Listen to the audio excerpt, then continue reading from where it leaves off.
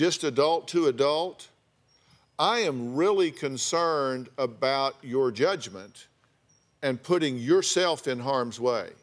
If you meet people over the internet and then you go meet them in the real world, particularly somewhere private, like a parking lot in a car, that's just dumb. Well, this was all in October of last year. I got brains since then. Okay, look, listen. I found a friend that I could actually confide in and spoke to. And so but Kimberly, in October listen, of last year, I've gotten brains since then. I do a lot of shows regarding the internet, and there are some weird cats on the internet. I know.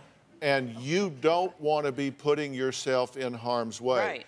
And if you're going out and meeting men... I had nobody or nowhere to go, and now I do. And that has been a huge blessing. What I'm telling you... this has all come out because it's been good. Well, I'm glad you consider it a blessing. What I'm telling you is this. You don't owe them an explanation, but you do owe yourself consideration. Right. Do not degrade yourself by meeting men in parking lots. Do not degrade yourself by putting yourself out there.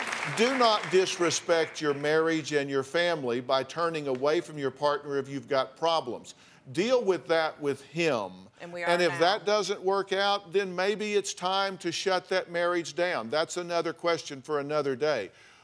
But you won't find solutions by putting yourself in harm's way, degrading yourself, and who knows, their legitimate concern is that you cross a line and allow people to know where you are and where you live, and some crazy wacko comes over there while you're watching the children, and they are in harm's way. Right. And that's where they do have a legitimate concern. You need to make sure they understand you get that and that you are not crossing those boundaries. You can get killed by dealing with these people on the internet, and you need to stop doing that. Right, that's why I did. Straight out. That's why I did. Not because they judge you, but because you're putting yourself in harm's way. And do you agree with what I'm telling her? I totally agree. So I'm actually supporting a substantial part of your position, that if she blurs the boundaries, then family members, you, others, could be in harm's way.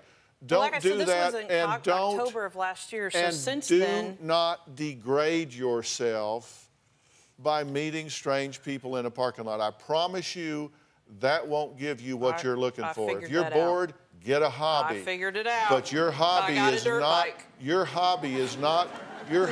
not meeting weirdos in a parking lot. Because some guy that will come meet a woman in a parking lot is not the quality man. If anybody's watching that wants to do that, don't do it. Yeah, it's not worth it. Don't do it. Okay, save yourself before the world. Yeah.